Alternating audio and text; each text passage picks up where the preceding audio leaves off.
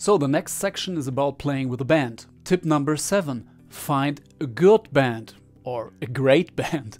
So how do you know if it is a good band? Well, a good band should support your motivation and support your goals. If your goal is to get on the big stage, you need lots of people who support you with that goal. If you're playing in a band and everybody is just hanging around, drinking some beers and just want to play 1 or 2 songs and not really working on the songs, not really practicing during the rehearsal, just hang around, then it is not a good band. It is a good band if you just want to hang around with people, then it's okay for a band, but why do you need musicians to hang around then? Well, tip number 8, know the difference between practice and rehearsal.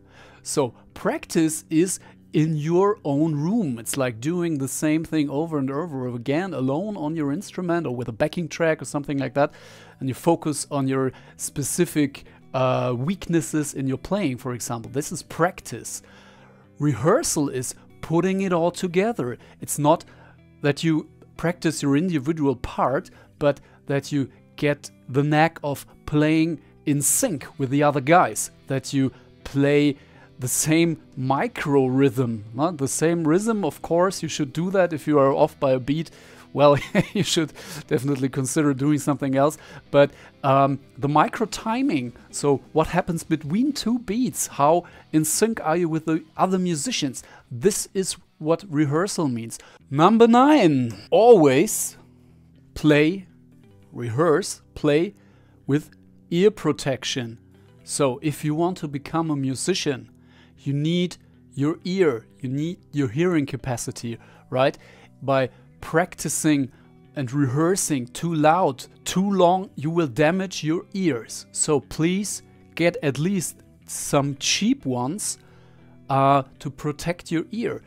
When we rehearsed with my last band, we had rehearsals taking up to 4 hours. If you do not play with protection, all the drum beats, the blasting on the cymbals, it will destroy your ear. So please protect your ears by buying some ear protection. Tip number 10. Tip number 10 is about knowing basic etiquette. What does that mean?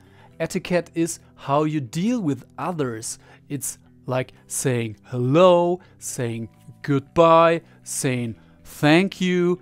This is basic etiquette, and yeah, well, lots of musicians do not know basic etiquette, and at some point it's becoming a business, and if you do not treat your business partner fair in a friendly manner, it can backfire.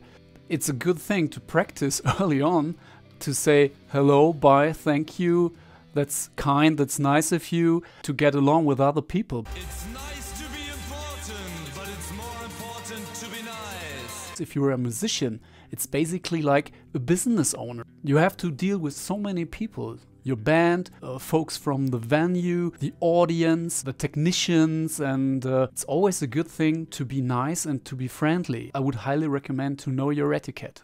Tip number 11, learn how to communicate. Nowadays everyone is on WhatsApp, on Facebook Messenger, Instagram, messages, whatever.